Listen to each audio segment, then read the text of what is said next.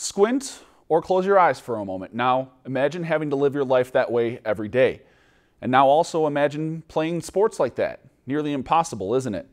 Well, it's not for a very special group of kids at the Northern Plains Visions of Sport Camp. Ready, pitch!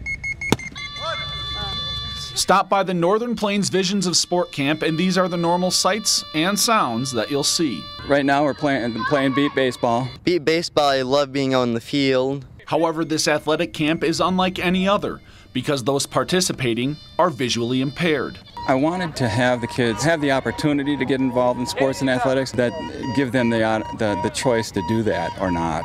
The kids get to compete in numerous sports. Like beat baseball, track, judo, and goalball. I really like swimming because you can do free time, I think.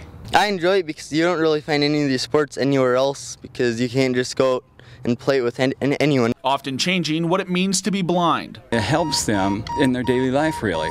You know, I mean, these kids are moving around like they have never done before. But this camp can often be less about the athletics and more about the friendships. I think that's a better idea, meeting kids who can see. That's different. It's fun to meet other ones that are visually impaired too. It feels cool because they're like me. Meaning the kids always want to come back. I would. And how come? Why would you want to come back?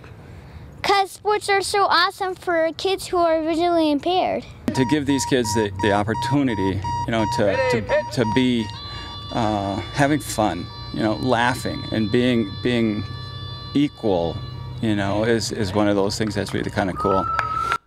The camp wraps up tomorrow with an award ceremony, and planning will begin for their 15th year almost immediately.